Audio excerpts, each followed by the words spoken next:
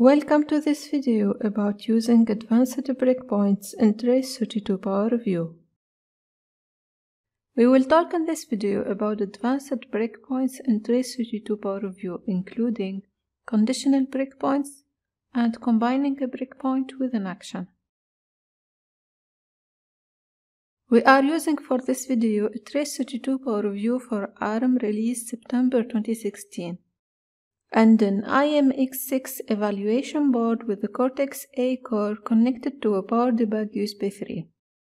However, the commands and options shown in this video are valid for all supported target architectures and all TRACE32 products. TRACE32 Power View offers the possibility to specify a condition when setting a breakpoint. The breakpoint will then only fire if the condition is true.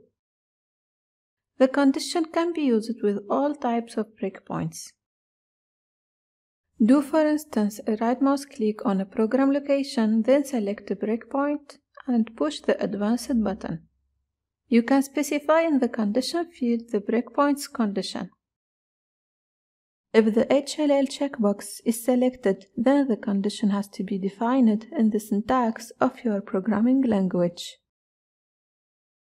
I will set as condition that mStatic1 equals 12 and mCount is greater than 200.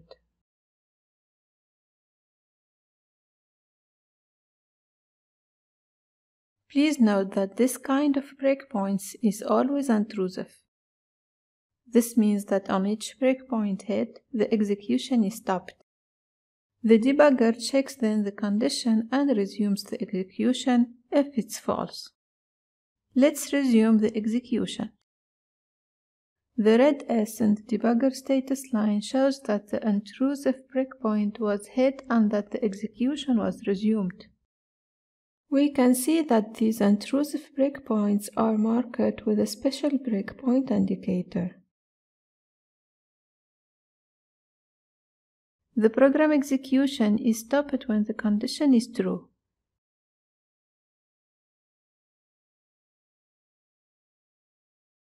If the HLL checkbox is not selected, the condition has to be specified in the TRACE32 syntax. We will set, for example, a write breakpoint on the third element of the flags array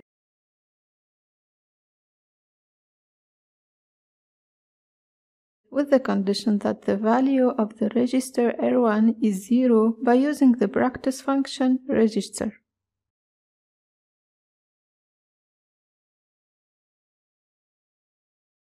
I will resume now the execution. When the execution is stopped, we see that the register R1 is equal to 0.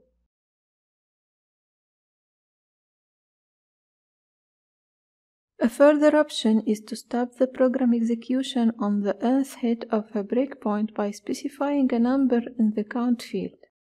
I will set, for instance, a breakpoint at the save function and specify as count 300. This will stop the program execution after the function was entered 300 times. The breakpoint is in this case also intrusive.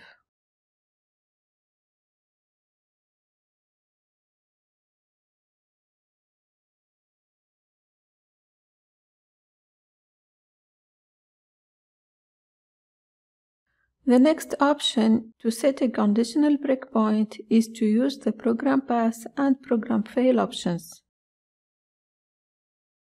If the breakpoint is set on a conditionally executed instruction like conditional branch, TRACE32 stops shortly to check the status flags in order to find out if the condition is satisfied.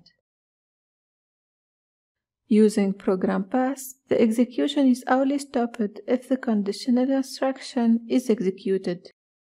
Program fail does the opposite. Let's set a breakpoint at the indirect branch at the following address. If we set the breakpoint with the program pass option, we see that the execution is only stopped when the flags I is equal to 0. By changing the option to program fail, we always stop when flags I is different from 0.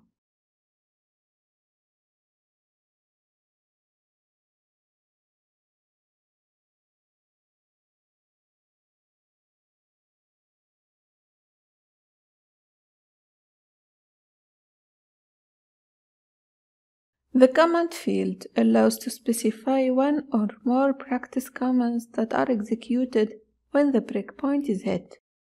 The specified commands are executed whenever the breakpoint is hit. By enabling the resume option, the program execution will continue after the execution of the specified commands. I will set, for example, a breakpoint at the following line, and as command, print the value of the prime variable to the area window.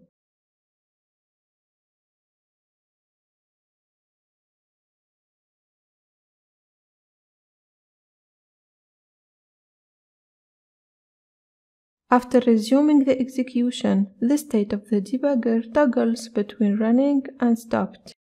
On each stop, the value of the prime variable is printed to the area window.